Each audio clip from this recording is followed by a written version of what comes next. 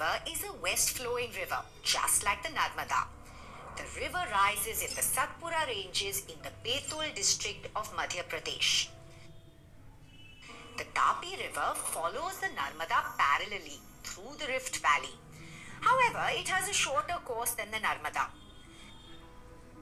The Tapi River basin covers parts of Madhya Pradesh, Gujarat, and Maharashtra before draining into the Arabian Sea.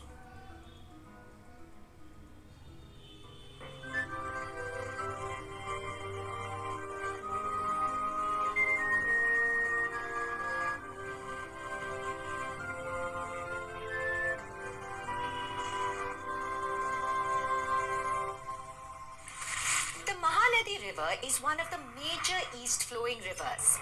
The river originates from the highlands of Chhattisgarh and flows through the state of Odisha.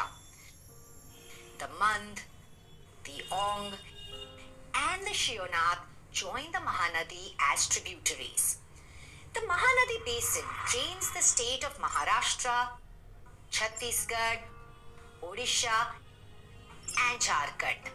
It finally drains into the Bay of Bengal while covering a distance over 860 kilometers.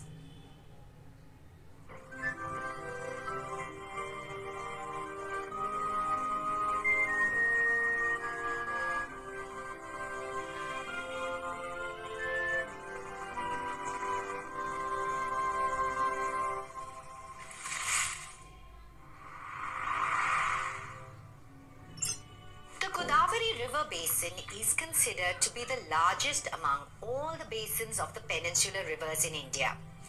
In India, it is the second longest river after the Ganga, and it is popularly known as the Dakshin Ganga. The Godavari River rises in the Nasik district from the slopes of the Western Ghats. Through its course, some of the tributaries like the Purna, the Vardha, the Pranhita, the Manjra, the Venganga, and the Penganga join the main river. Out of these rivers, the Manjra, the Venganga, and the Penganga are the large tributaries of the Godavari. The basin covers parts of Madhya Pradesh, Odisha, Andhra Pradesh, and almost half of the Godavari basin area lies in Maharashtra.